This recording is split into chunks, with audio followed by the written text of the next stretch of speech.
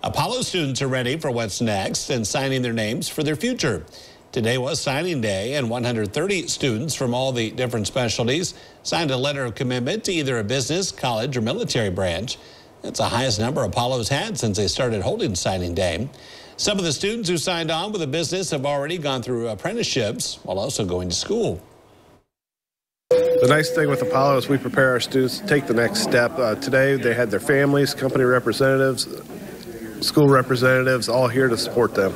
The training our students here prepares them for what's next in life. We always say next ready is a tagline here, whether that be employment, whether that be enrollment. The seniors' last day of school at Apollo is May 22nd with a graduation event that night.